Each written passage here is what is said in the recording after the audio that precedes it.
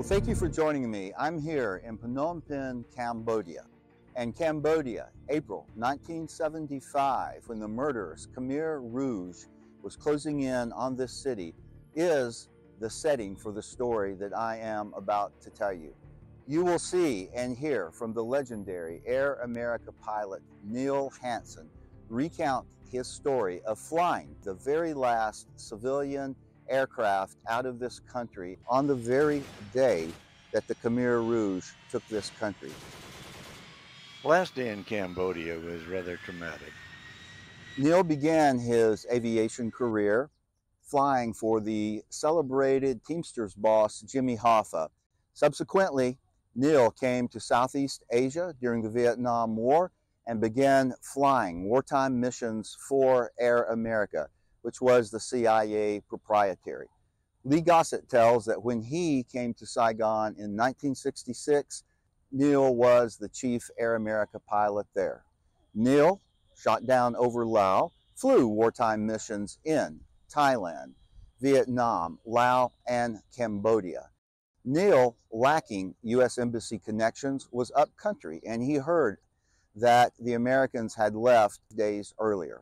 Coincidentally, my good friend Les Strauss, former Cassie and Air America pilot, who incidentally was one of 4 pilots who flew the Hmong evacuation from Long Cheng, Laos in May 1975, was flying in and out of Phnom Penh at that time, and he flew one of the last evacuation flights of U.S. Embassy personnel before Cambodia fell. I will relate some stories from Les during those dark days when Cambodia descended into a horror of biblical proportions.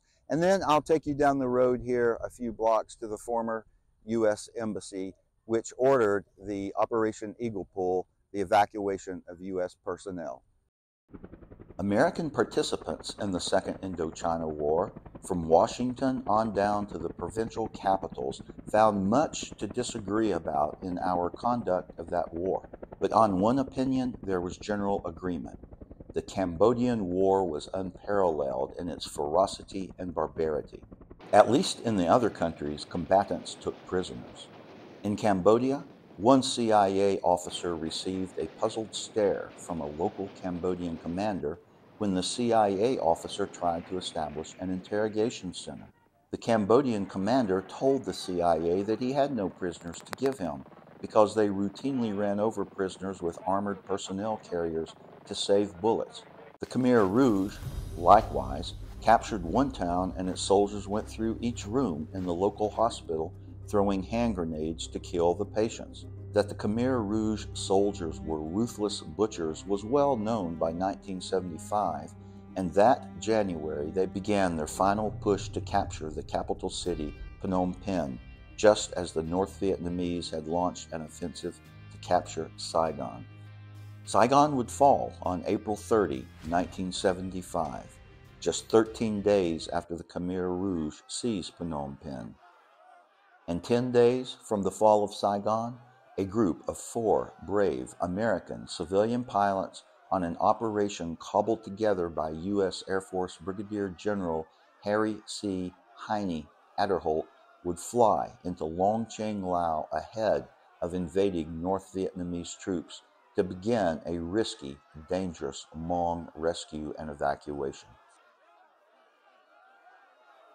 During this Second Indochina War, the U.S. had come to increasingly rely upon contract airlines for much of its air support. Airlines like Air America, Cassie or Continental, Bird Air, and a couple of other smaller ones hauled cargo, refugees, animals, food, and just about anything else that needed transport, lessening the burden on the U.S. Air Force. Air America pilots even earned glowing admiration for their daring rescues of U.S. Air Force pilots. Over a decade earlier, the CIA's Civil Air Transport, or CAT, had provided critical airlift to the besieged French in the First Indochina War, which demonstrated to Washington that civilian airlines under Department of Defense supervision could fill a critical mission need. The advantage of using these airlines, beyond alleviating the airframe and personnel burden on an already stretched thin U.S. Air Force, was that the U.S. could claim plausible deniability for many operations, and maintenance, shoot-downs, pilot injuries, and even deaths would be handled by the civilian enterprise. This cover was even more important after 1973, as the U.S. ceased conducting military operations in Southeast Asia. Officially, the Vietnam War had ended, but in Cambodia, violence and carnage had not even reached their bloody crescendo yet. This marked yet another difference between Cambodia and the other Southeast Asian battlefields. The bloodletting and violence actually increased once the victors, the Khmer Rouge, gained victory. Business really began to boom for the private airlines with the cutoff of all U.S. combat activities in Cambodia when a congressional limit was imposed, allowing only 200 U.S. personnel to be in the country at any one time in support of the U.S. effort.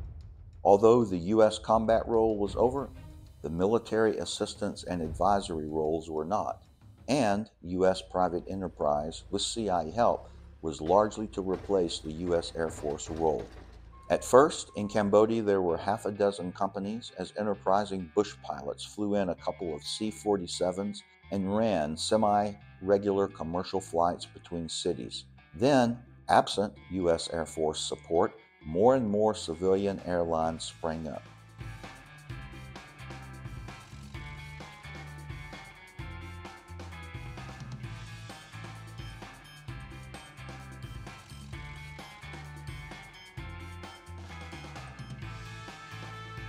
Born out of bribery and Khmer government corruption, all operating on a chaotic, competitive basis.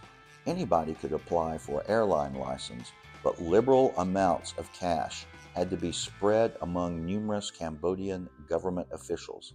Eventually, there were more than 40 airlines in the transport free-for-all, hauling supplies and Cambodian troops.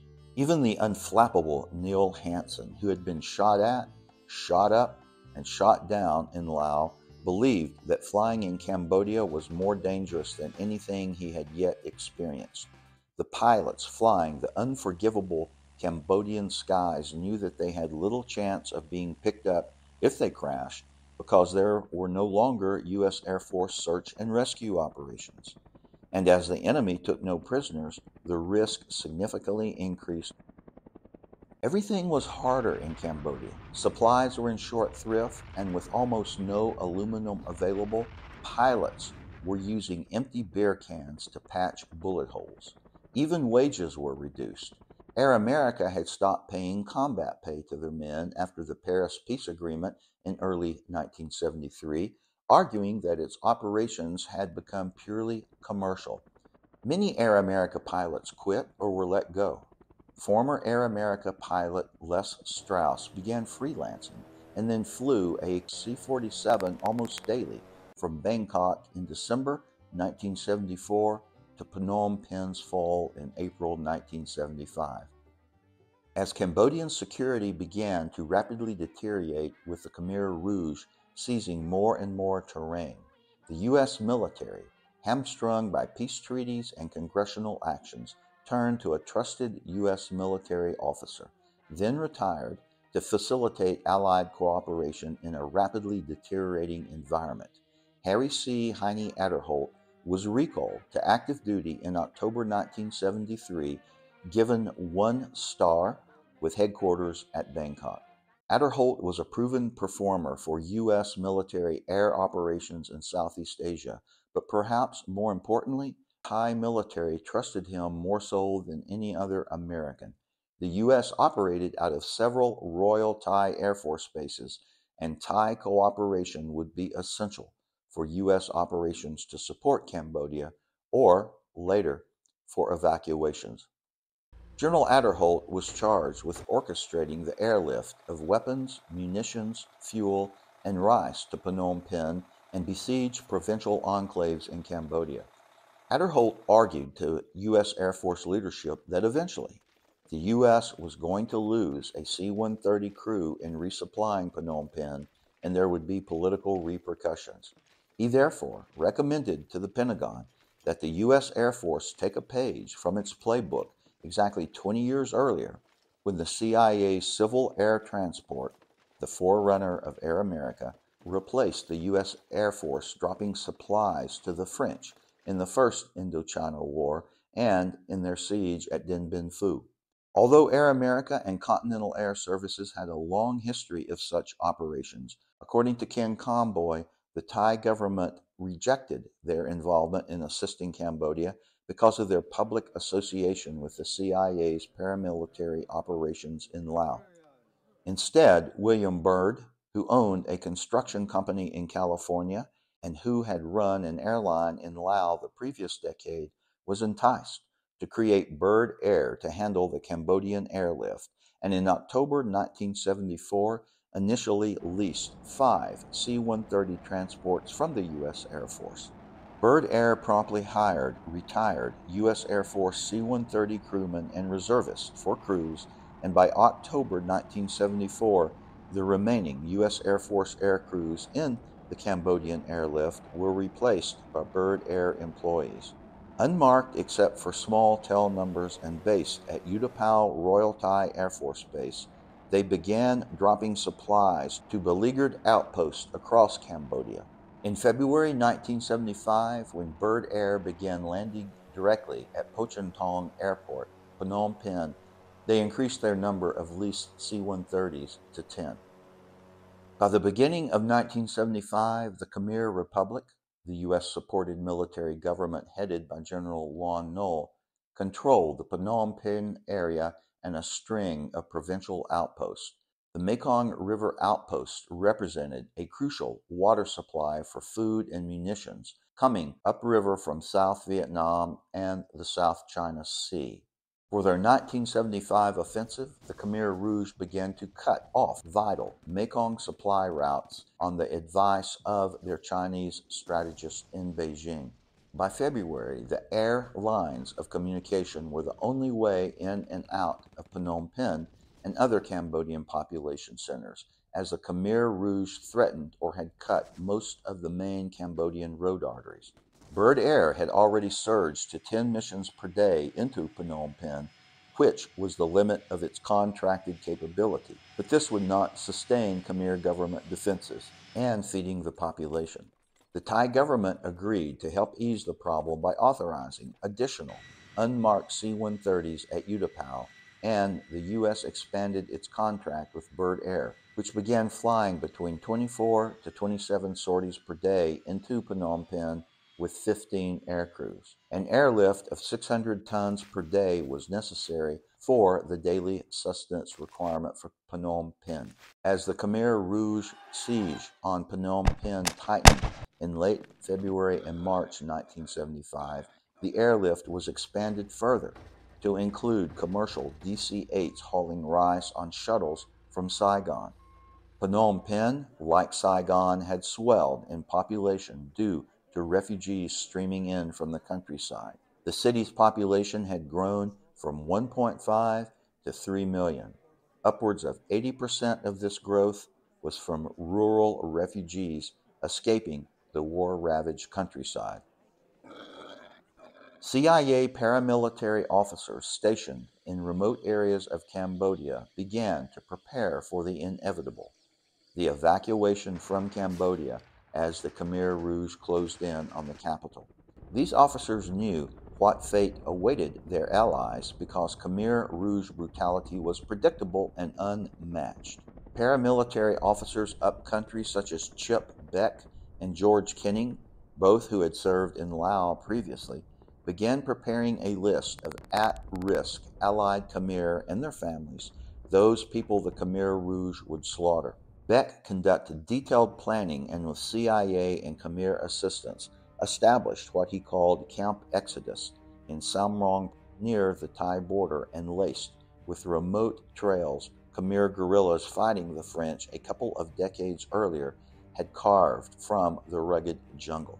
Beck and Kenning could not save Cambodia, but they could and did save some of those Khmer who had put their faith in America.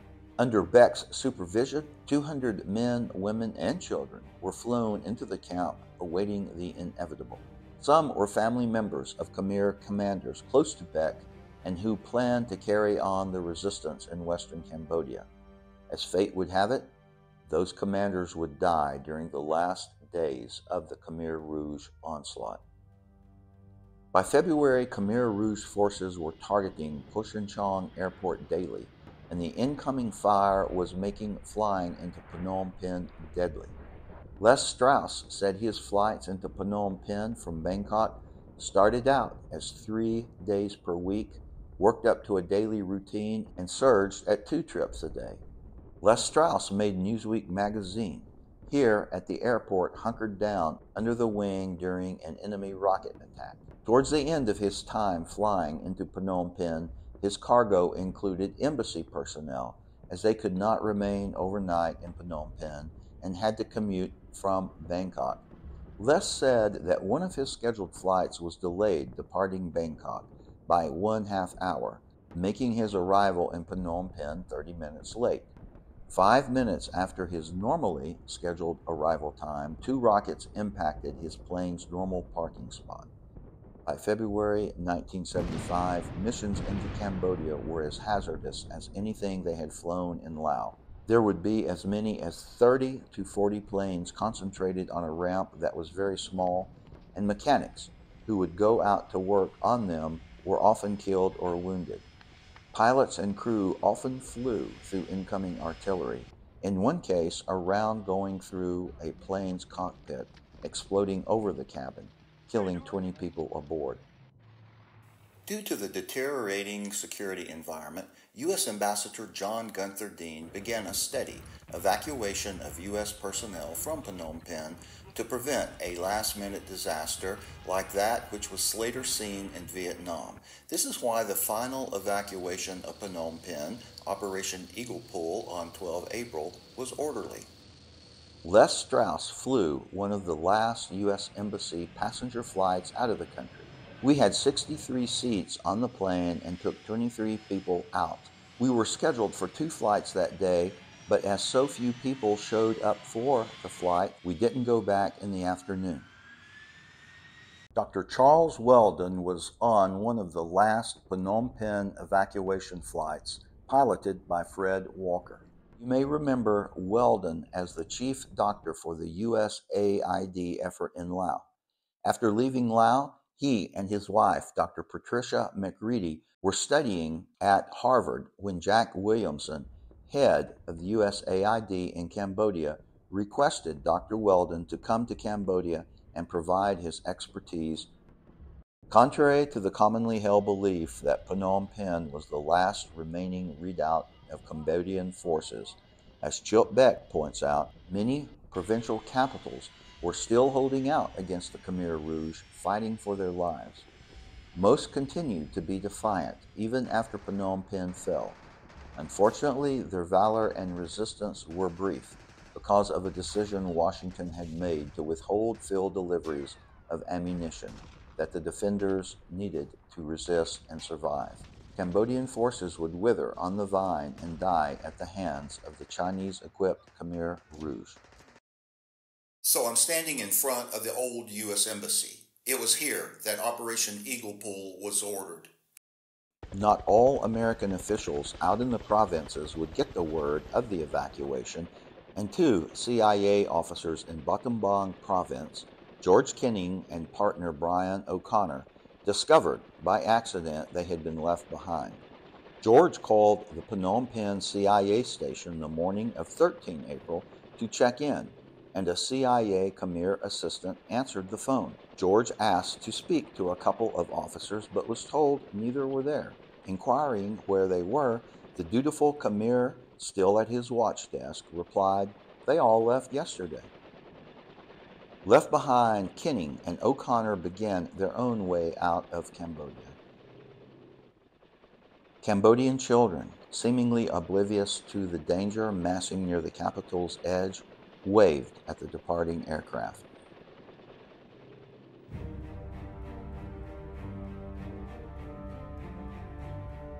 Neil Hansen also missed the fall of Phnom Penh as he was up country and nobody told him it had fallen. I was still operating when I ran across a friend in Battambang who told me that the choppers had gone into Phnom Penh and had taken everybody out, Hansen said. I had always thought that if it got real tight, I'd just take the airplane up to Phnom Penh, park it, and get on a C-130 and go out. I just realized how tight it had got. Neil tells his story.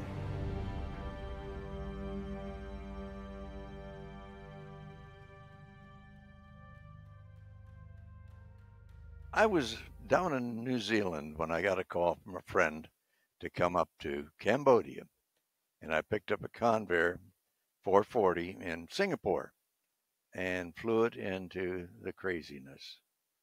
The Phnom Penh itself, when I landed, was eerie. There were sandbags all around. The whole terminal building was sandbagged. And when they blow a siren, that was a perimeter, would hear a round coming over a rocket or an artillery round, and everybody'd lay down behind the sandbags or get in the bunker. This is not a good deal.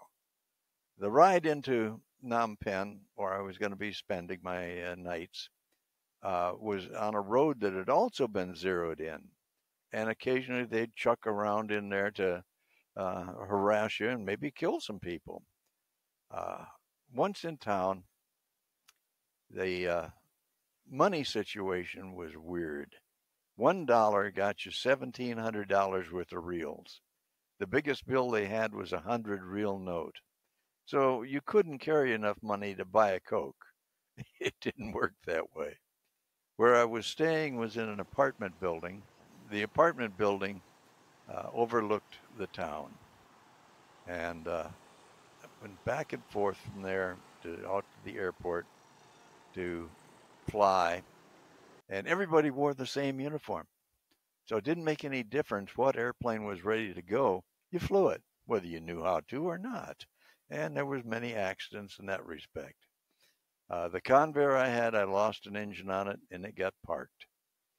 Another airplane came about. It was called Samaki Peonage, which is Work Together Airline. And this was another trucking company that bought this airplane. And it was in dubious condition. And on takeoff the first time, it shook like hell. But I was going to be going down to the coast and staying down there and flying rice for them to various sites in Cambodia. Once I pulled the power back a little bit, it smoothed out. Well, this is okay. And I got down there. The next couple days, I was flying rice to various sites around the countryside. And one of the last trips I made with that airplane was to a site just to the northwest of Phnom Penh. You spiraled down over this place because it was ringed by the enemy 50 calibers. And as I let down, there was a loud bang in the back. Chinese co-pilot I had says, "Oh, cargo fall over." No, I knew what that sound was. I'd been shot at before and got on the ground. And it wasn't a very secure strip because the village elders had all been their heads put on fence posts around the site for the birds to feast upon. And they reduced it to bones and found a bullet hole on the right side about 4 inches from the fuel selector valve. And it went through the spar, out to the top of the wing, through the cabin, and out to wherever else it went. Well, this was not a catastrophic piece of damage. I could still fly it, so I did, and I took it back down to Kampong Sam. And there, the piece was pretty well in hand, and I could do a leisurely walk around, and I didn't find any other holes. But when I came up to the left engine and, like most pilots, grabbed the propeller blade, it moved back and forth. The whole blade was loose in the hub. This was where my vibration was coming from. And soon that blade would decide to leave the company of the rest of them and probably take the engine and or wing with it. So that airplane got parked. Life in Cambodia was surreal, to say the least. Uh, in Phnom Penh, well, the brief part of my life that I spent there before going down to the coast, I was in an apartment building, 4 floors, pretty nice apartment. The only drawback was the elevator, you risk your life getting into it because you didn't know if the power would go out as you were up halfway through the trip to your floor. So it was a 4 floor climb up to the apartment. Also, running water was rare there. And of course, you didn't want to drink that water. That would have been evil to say the least. But in this apartment, it had a little porch outside. And in the evening, it was fun to sit out there in the porch and watch on the other side of the Mekong River. The friendly troops were firing at them, and the bad guys were firing back.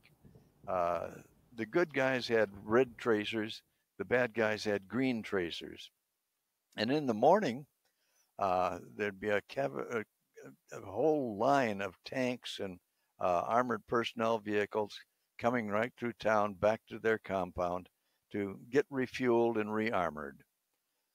This did not give you much of a feeling of security, and also food was a big problem.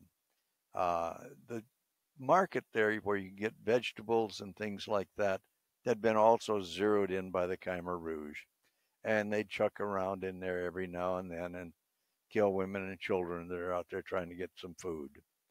Uh, this was not fun. The one restaurant that everybody went to, uh, they had urinals in there, and that's where they kept the ice that they chip off for your drinks. So you didn't want iced drinks. Don't do that. Bottled or canned drinks, fine, but otherwise you're really taking a big risk on anything else. The Khmer Rouge were terrorists. It wasn't truly an organized army. They were outnumbered by the regular population. So they dealt in terrorism and killing their own people. Whereas in Vietnam and Laos, they didn't go in for genocide as far as killing each other's women and children. But in Cambodia, this is a totally different deal. And they didn't care who they killed. They just wanted everybody scared. And it worked.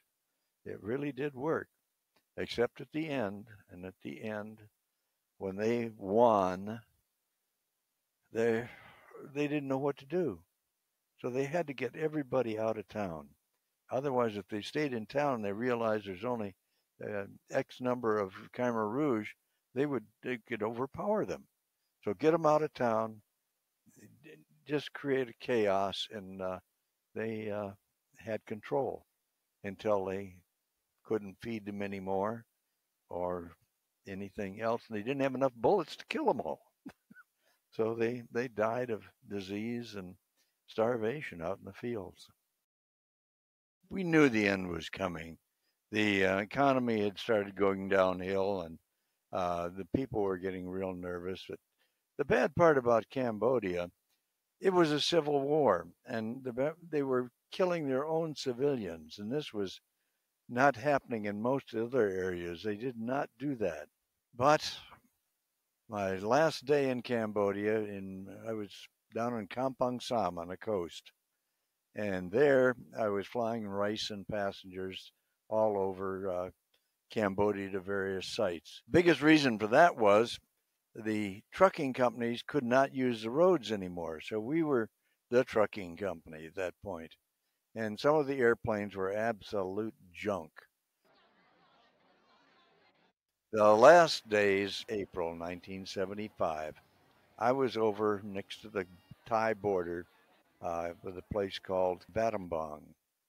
And on the ramp there was another guy that I knew that had been with Air America, and he had a Convair too. But we could hear a 50 caliber firing outbound. Well, if 50 caliber is keeping the enemy away, they're damn close. So, as we were standing there, just twiddling our thumbs, waiting for the cargo to be offloaded and passengers. One of the Cambodian officers came up to us and said, "You know, all American go home." Well, we're American. We're still here. He says, "Yes, they come in yesterday and they take our government, our generals, your embassy, and all our politicians, and they leave."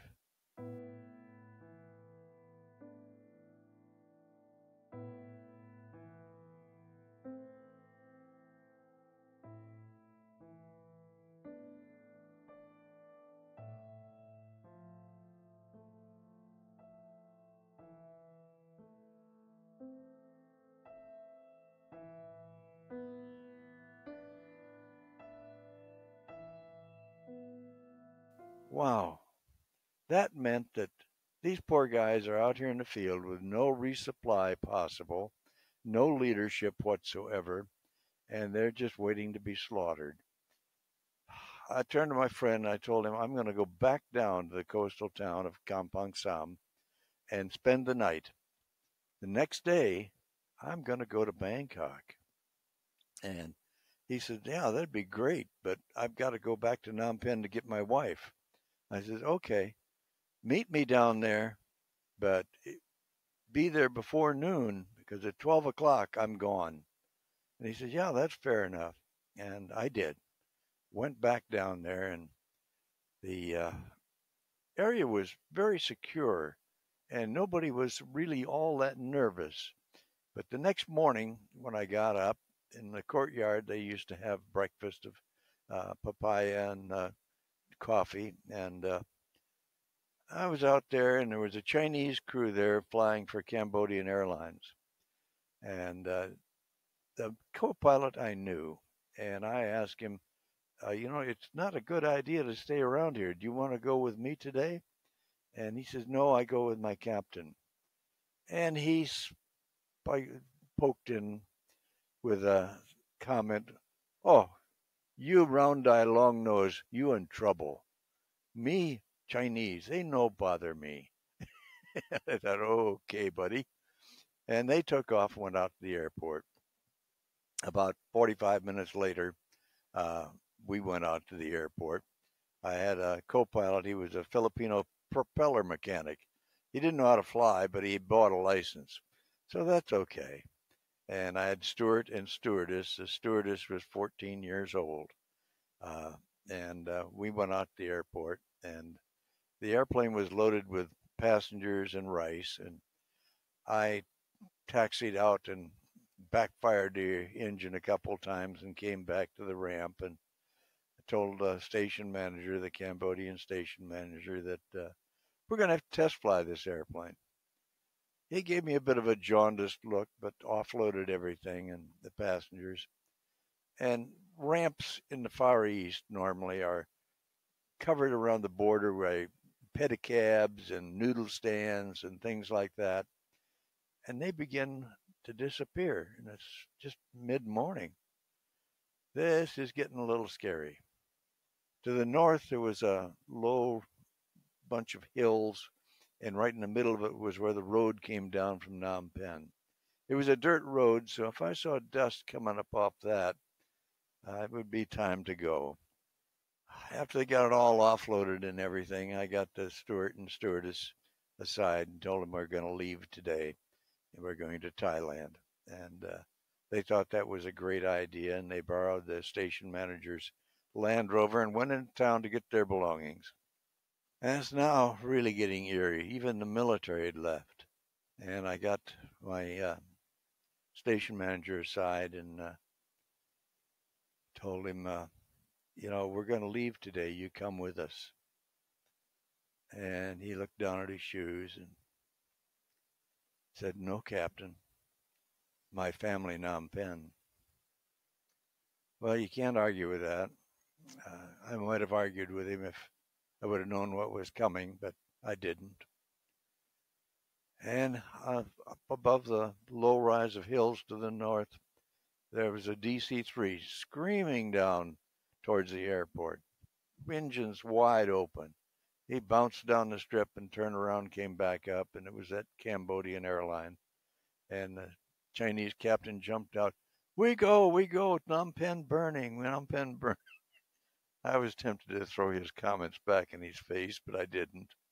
And I told him, shut up, you're going to create a panic.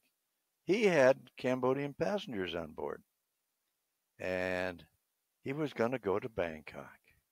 Well, I told the co-pilot, you better just stop and take it into Satahib on the south coast of Thailand, and maybe they won't put you in jail.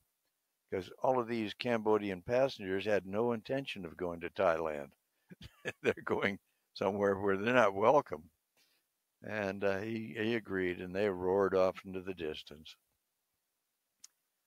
It's getting up there about 11:45. Still no friend on the horizon. And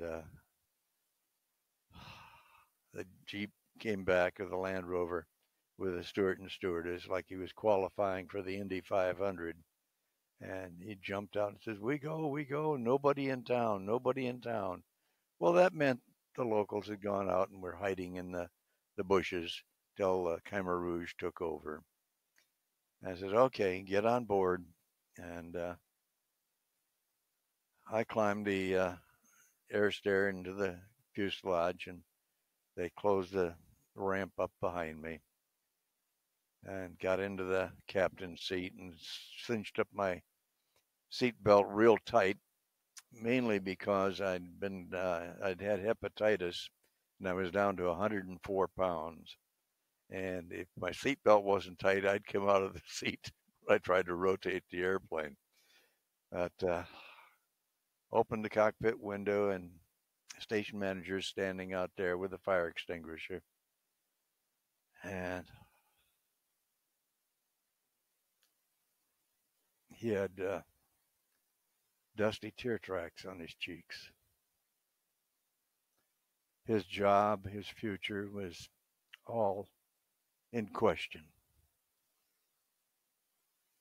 So I started the left engine, and he come up in temperatures and pressures and cranked up the right engine. And you must have seen this thing in the movies somewhere, but every time I'd release the brakes and start out, he'd salute.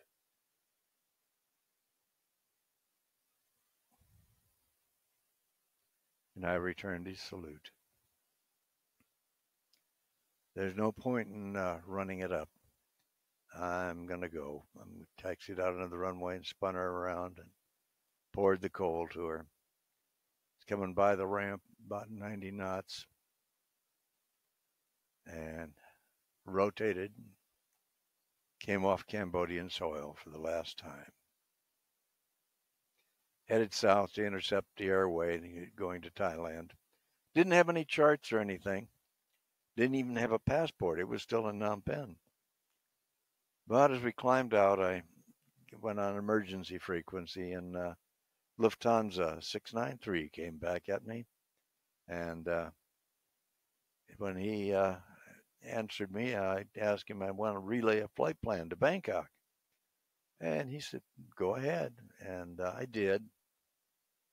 Gave him the departure point in Kampong Sam.